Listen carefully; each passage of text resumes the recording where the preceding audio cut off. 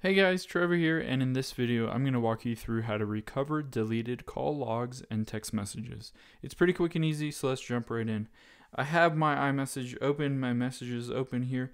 If you've deleted something and you didn't mean to delete it, you swipe left on here or something and you hit delete button and you didn't mean to do that, I'll walk you through a few steps that you can take to be able to recover that.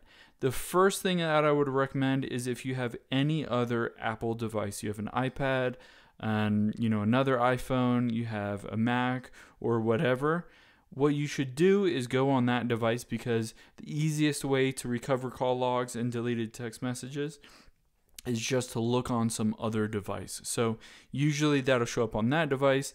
However, if you don't have another device, I'll walk you through how to recover that. You'll want to hop out of messages here and then go into settings and then just tap on your little profile icon at the very top, and then you'll tap iCloud, and then you will tap manage storage,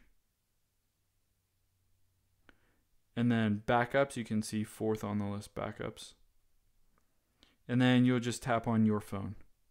So what this will do is it says latest backup was yesterday.